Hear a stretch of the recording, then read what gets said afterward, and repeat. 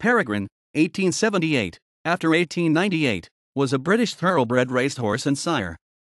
His racing career was extremely brief, consisting of 2 races in the space of 28 days in 1881. On May 4 he was an emphatic winner of the 2,000 guineas, defeating the American challenger Iroquois. He was matched against Iroquois again in the Epsom Derby and was beaten half a length into second place. A recurrent leg injury forced his retirement at the end of the year. He made little impact as a breeding stallion. Peregrine was a brown horse bred in England by Mr. Taylor Sharp. He stood 16 hands high and had white markings on the heels of his hind feet.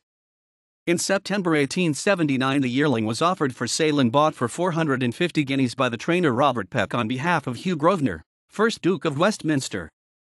On the death of the Duke's wife, the former Lady Constance Leveson-Gower, in 1880 many of his racehorses were put up for sale, and Peregrine, then an unraced 2-year-old, was reportedly sold for 700 guineas. Despite the sale, the colt appeared to remain in the same ownership. During his racing career the colt was listed as the property of Mr. Mance, Mr. Grosvenor and Mr. Norman, which appear to have been on the courses of the Duke. It was reported that Mr. Norman was Captain Robert Grosvenor, a son of the Duke of Westminster, but this seems unlikely as in 1881 the Duke's son Robert was only 12 years old. Peregrine was trained by Peck at Russley Park in Wiltshire throughout his racing career. He was one of the best horses sired by Pero Gomez, who won the St. Leger and finished second in the Derby in 1869.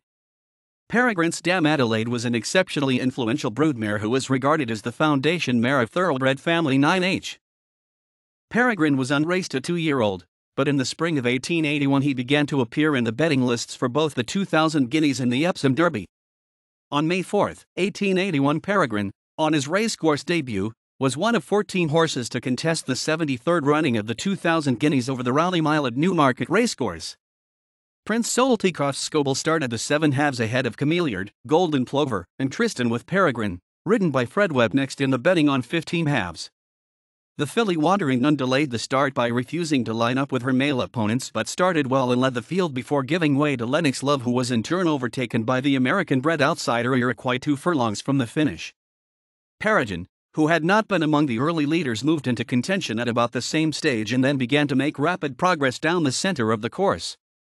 He moved up alongside the American colt approaching the final furlong and drove away in the closing stages to win very easily by 3 lengths from the American-bred Iroquois, with the 100/1 outsider Don Fulano finishing a length and a half back in third. Peregrine was stepped up in distance for the Derby Stakes over 1.5 miles at Epsom Racecourse on June 1, 1881.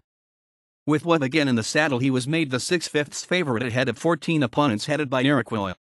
After being restrained towards the middle of the field, Peregrine moved up into contention on the inside rail on the final turn, and as he took the lead entering the final furlong he looked likely to win easily. Iroquois, however, produced a strong late rush and Peregrine was beaten half a length in a splendid finish. Shortly after the race it was reported that Peregrine had been bought for 7,000 guineas by Lord Ellington. Peregrine was strongly fancied for the St. Leger at Doncaster Racecourse in September, but was withdrawn, scratched, from the race on August 18 after he aggravated a pre-existing foreleg injury in a training gallop. Peregrine spent most of his stud career in France. He was not a success as a breeding stallion, with the best of his offspring probably being the filly La Bernille, who finished second in the Grand Criterium. Peregrine died of a heart condition. References